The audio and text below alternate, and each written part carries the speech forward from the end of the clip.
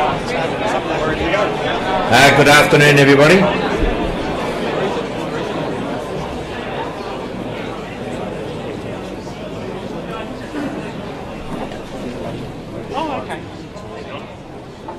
Thanks, everybody.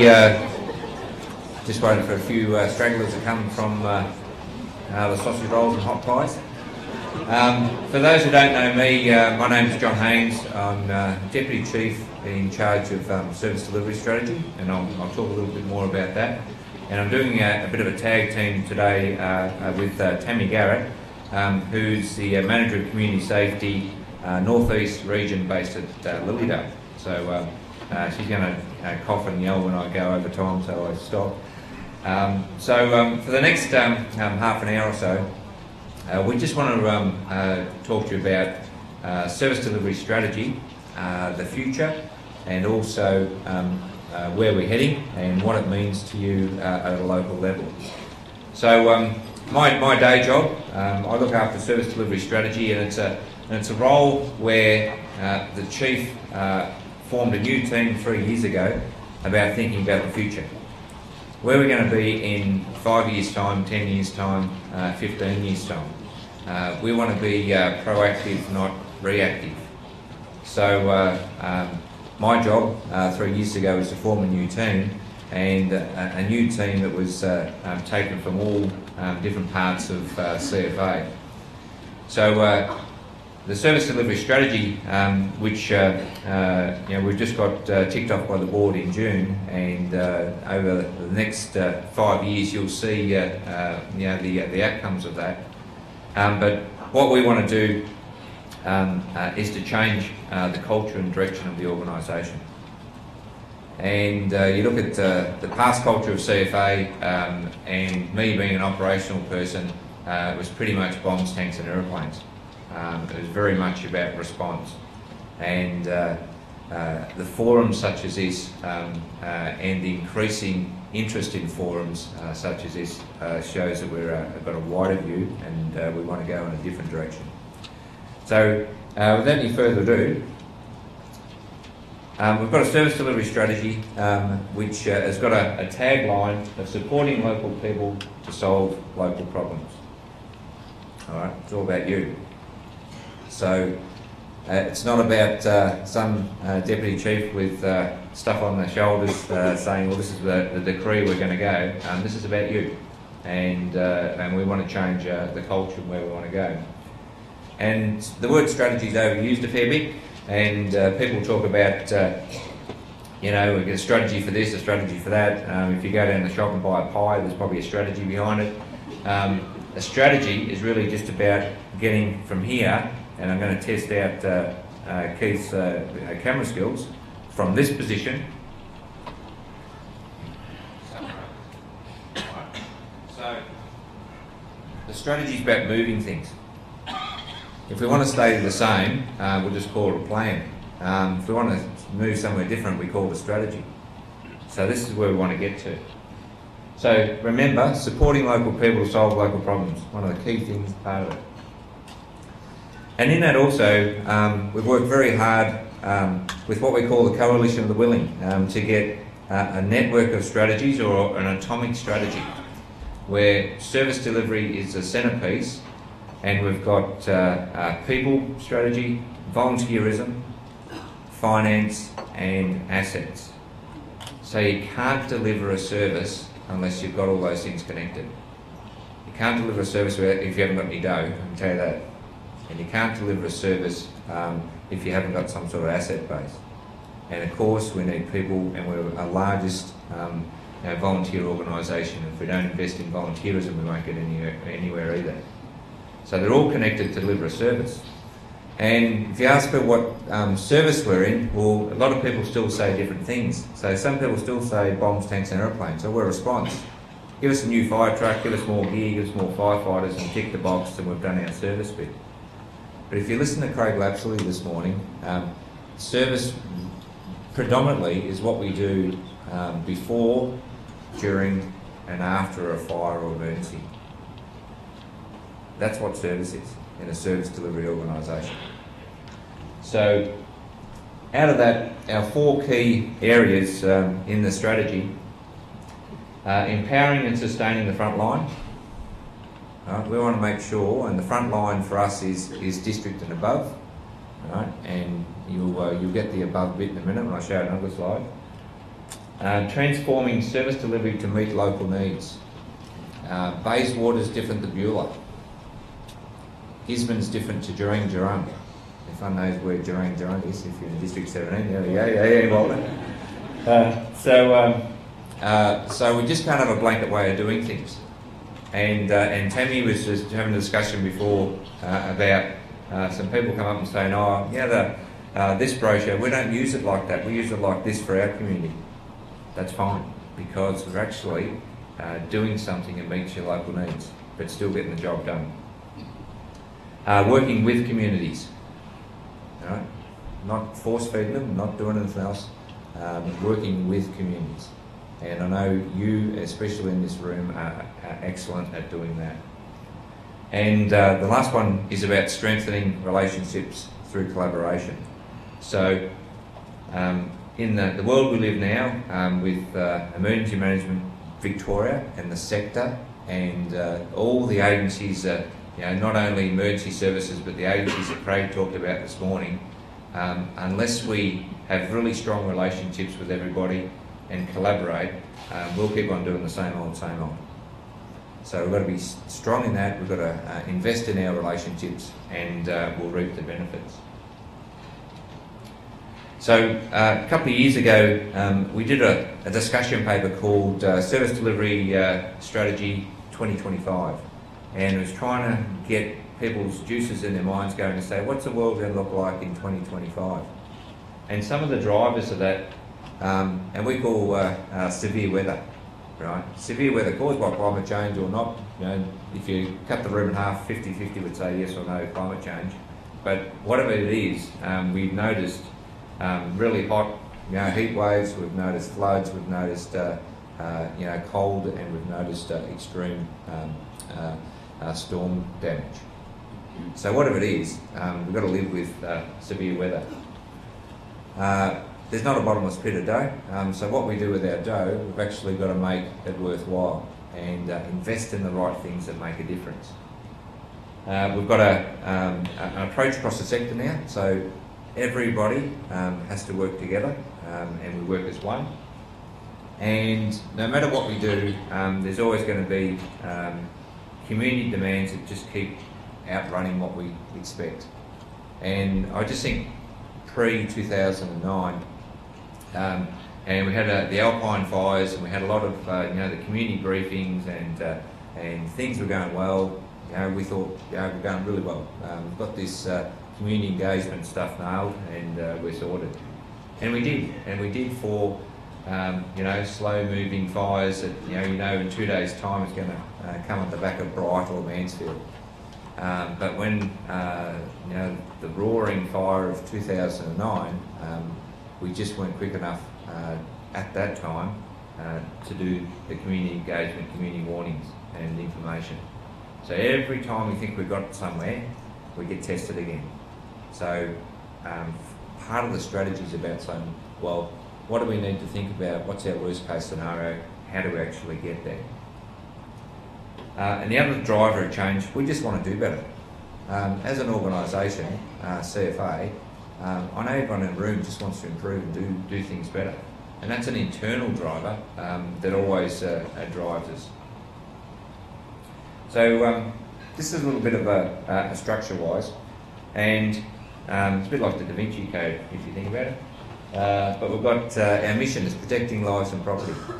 All right, all signed up to that. That's what we're going to do. And we've got 4 long-term outcomes, and I'll discuss them in a tick, signed off by the board. We've got the strategy in the middle, the network of strategies, the atomic strategy, with service delivery as a cornerstone. And then we've got to make sure we've got all the ducks lined up. So we have annual plans, and we've been working on annual plans at the moment with regions and districts, and then we're going to get down to brigade plan level. So in the structure-wise, what we want to do is to have the one mission, one goal. And we use the NASA model. And we're talking to Craig Lutz the other day, the Commissioner, and we're saying, you know, it's just like the NASA model of the mission to get man on the moon in the 60s. And he said, oh, it never happened, it only happened in the studio, you know. Non-believer, but out of that, what we want to do is everyone's role in CFA is about service delivery and making sure we get to the mission of protecting lives and property. So the long-term outcomes, why do we do things? And the board has signed off these to be our targets down the track. If we've got nowhere to go, how do we know when we're going to get there? So what we're trying to do is to reduce incidents and impact of fire emergencies on the community, reduce the impact of non-fires, so we don't only do fires, we do hazmat, we do a whole lot of other services, if you like, with the community. Be highly entrusted and respected fire and emergency service. Yeah, we just have to keep working on that one. And increase community resilience to fire and non-fires. So it's increased community resilience, it doesn't mean we own it. The communities own the resilience, we just got to help them. And I know you do that very well. And this is the other part of the Da Vinci Code. There's one triangle, this is the second triangle. This is our service delivery model. And you hear Ewan Ferguson talk about the inverted triangle. And what it means is that brigades and the community are at the top. And the rest of the organisation supports brigades and community to solve your local problems and support you to do that.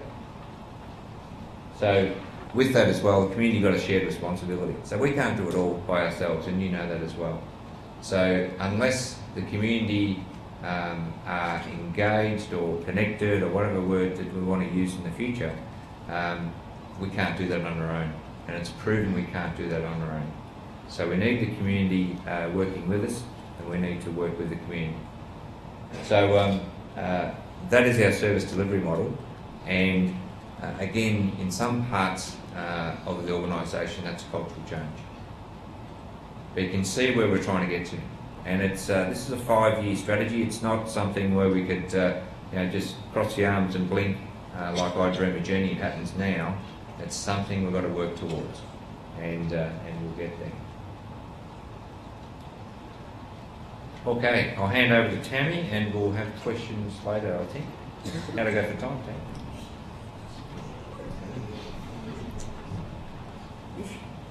So, I thought I'd throw all the words up that you've probably heard about 20 times already, and you'll probably hear them about another 50 to 100 times before the end of the conversation and before the end of the weekend. So, we've just heard that we've got the strategy, we don't have a plan, we have a strategy, and we're going to see this happen. And how we make this happen is through being adaptable and using some of the tools that we already have. Now, what we've found in community safety or community education, we've given you a whole bunch of programs, but they've been locked in little containers. And if you've ever tried to open up a Play-Doh container for the first time, you need a science degree. So, what we're actually meaning with this and all these key terms is opening up the container, and let's be flexible. Let's even be really scary and get a couple of them. And for any controlling person out there, the hardest thing you can ever do with Play-Doh is blend them. How frustrating. As a mother, I know, God, don't mix the colours. But let's get some of our ComEd programs, let's blend them and mix them. And if it doesn't come out quite right, you know what? We've got a couple of others. There's plenty other containers, different colours. So why don't we start to use some of our different programs, blend them, adapt them, make them localised for your local problems, your local communities. We're already seeing that in what you've heard so far, what you've seen on the bragging boards as you walked along, as you're talking to each other. You're hearing that people have got little different ways and approaches to some of our set, concrete type programs. We're adapting them. And as districts and regions, we're now supporting you to adapt them and make them localised. Some of the things that we can just throw up very quickly. newsletters, whether it's doing a Burns table demonstration. CFA Open Days coming up again November this year. Red Bucket program was another one. It's using what your community are doing and how you can, your knowledge, you know how to tap into your community. Facebook, social media. My CFA is the new launched program, so Paul Harris is around and promoting that over the weekend. Trying to encourage people to log on and join up membership into My CFA, and that way they can get localised information emailed out to them on a fortnightly basis. Other things that we have, a bit of self-promotion for my reporting tool or the app. If we can start to get other brigades reporting what they're doing and advertising what they're doing, you're going to have a bit more of an awareness of what's going on around you or different activities, and you might be able to ring up a neighbouring brigade or one over the other side of the state and say, hey, I saw you were doing this event on this day, how did it go? There's no harm in picking up the phone or even going along and visiting and seeing it for yourself if you're travelling up that way on a quick weekender.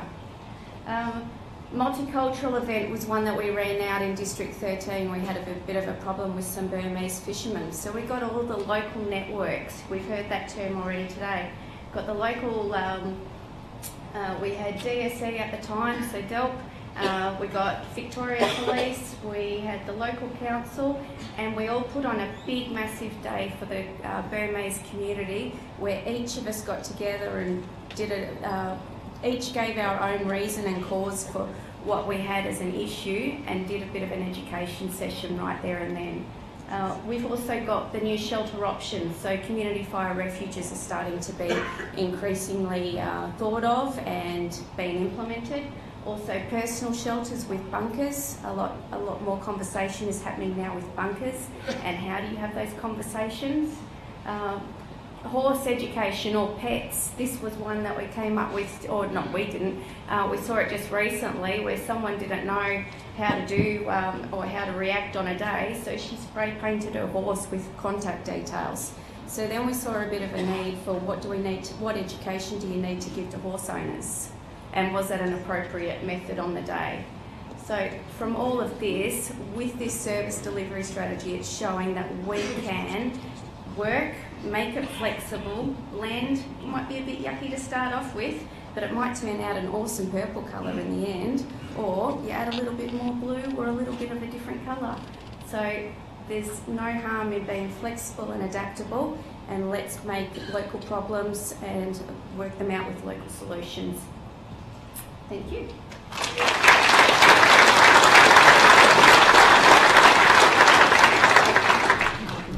Questions? There's a couple of mics running around, so if anyone has questions for myself or John. Hey, one at the front. Shout. The 5-year plan, which is the overall sort of operating plan, we work to that schedule on a local basis. There are some things that don't happen in our area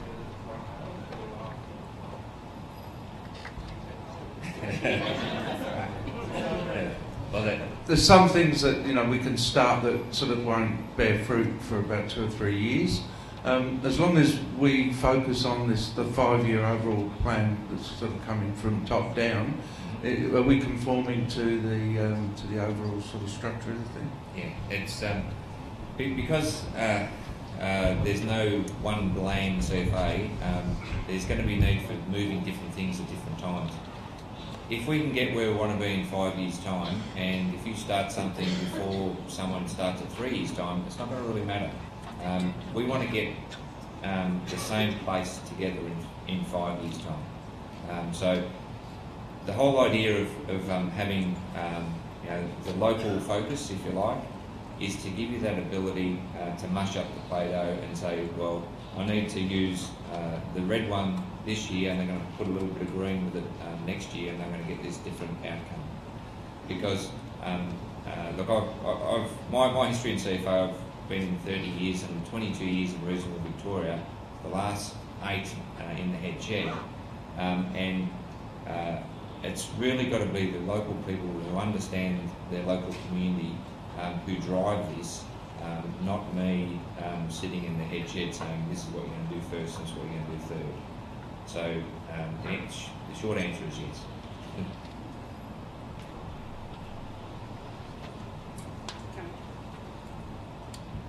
John, a question about your two triangles. Your first triangle was the strategy direction, I think it was. Yep. And your strategy is in the middle, and then there's your annual plan. And you said your annual plan with districts and then brigades. But your other triangle is up the other way and says exactly the opposite, where the state, the district, the brigade supports the community. So why are we having our annual planning meeting with districts prior to working out where brigades are at? Because then the brigade is and the community is directed by what the district wants to do. Good question, 100%. This first year, because strategy's new, and in some circumstances at district level planning is new. Right? What we're going to do is get the district in the headspace of planning year one. We've already the next thing we're going to do is start to do brigade planning to force other way, exactly as you say. So what we have to do is get some enablers done first to get people in the space. Then the next thing is about brigade planning driving CFA's direction. So if we're really 100%, if we're true to our word and say the inverted triangle, brigades and locals have to drive where the direction we want to get to, and that'll probably take us 12 months to get that up and going properly.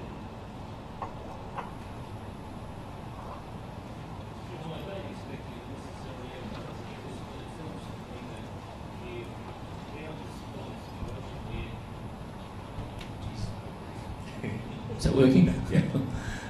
You're bound to find a situation where brigades and communities are very keen to do something. We run smack into district, state, whoever saying, nah, no budget. I don't know the answer to that, but... the answer's not going to be an overnight answer, but we're almost a $500 million organisation, right? $500 million as our annual budget.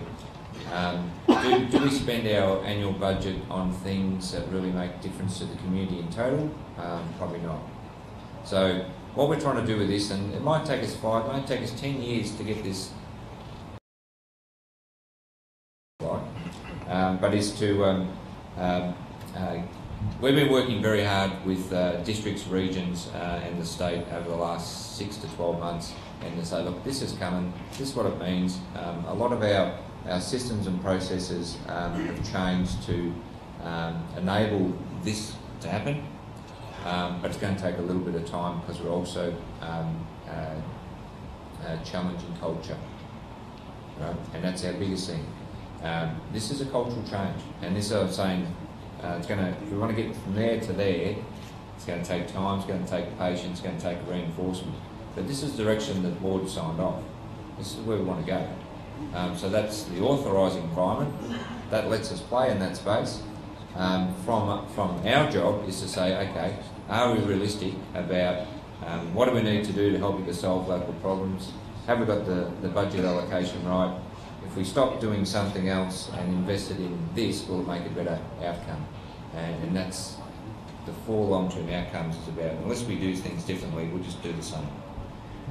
Thank you for that. I guess the issue in my head is where's the mechanism for that input to get back to you guys? Yeah, without being bottlenecked with the 2 triangles intersect. Yeah, no, you're true.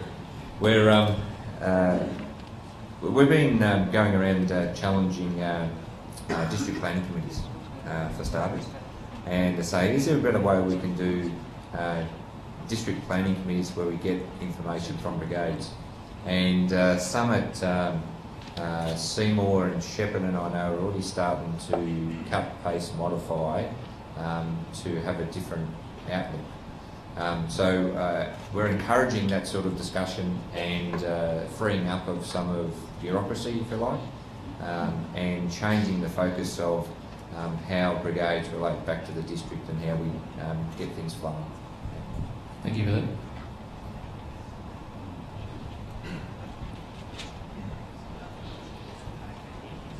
Sorry, I'm listening to this stuff, and at the end of the day, we need the tools to do our work, to our community work, and if you don't give it to us regarding budget strategies, give us the tools and we'll do the work for you. Simple as that. When I hear you talking about budget strategies and it does my head in. You know, you give us the tools, we'll do it. Yes, and I agree with that. But for us, the issue for us is that we need to be realistic about what our best bang for our buck is. Right? And as I said, we've got almost $500,000 spent on what that makes a difference. So if we're make things that make a difference that actually protect lives and property, and you've gone and heard a few sessions today about how many people die in residential fires. We don't even talk about, and we're starting to talk about how many people are injured in fires. And if we're really serious about protecting lives and property, then we need to invest in programs and local solutions that make that difference. And part of that is the tools and programs and mechanisms to do that. So yeah, I agree.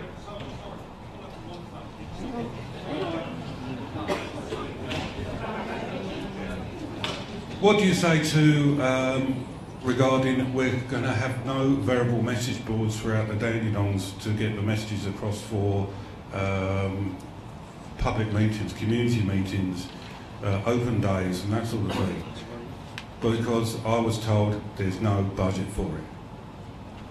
That's one of the best tools that we can have to get the message out to our communities that these meetings are going ahead within our area or whatever. And maybe Tammy can answer this. You know, that's what I've been told. You tell me. It's been, at the moment where, budget's a nasty word. It's looking at how do we, across the region now, because we've all merged into the regions, how do we, with our regional budget, make it fair and equitable for everybody?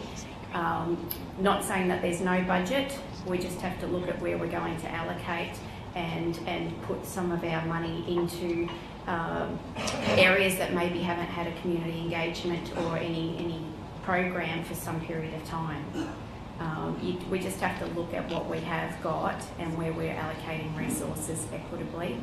And look, variable message boards, we may not have money from our direct budget, but there's nothing to say that in the background we're not looking at other grants. We're not looking at our networks. We're looking at councils at the moment saying, hey, well, how about you start to support us? So we might not have an immediate budget, but bear in mind that the district and the regional team are very much looking into other areas. And the supplementary, so we can make it the microphone again. The chief officer now, as part of our arrangements across the state, is responsible for the whole service delivery budget right across the organisation. Right? So if there's pressures in the northeast budget and through the assistant chief officers says, oh look, we need to put some more cash into one part or another, the chief can move dollars around. Right? So there are mechanisms that we haven't really tested and tried out yet, but there are enablers already there to make it happen.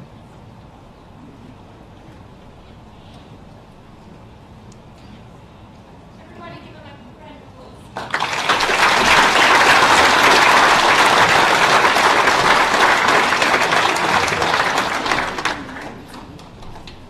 Well done to these guys. That was almost the open forum that we're going to have tomorrow. So think of your thoughts along those lines for what you'd like to ask. But I think these guys did a wonderful job. We've just got a few minutes, have we, Jack, until the others come down? We do, on their way over. Everybody from the SES is going to join us. So if you maybe could squeeze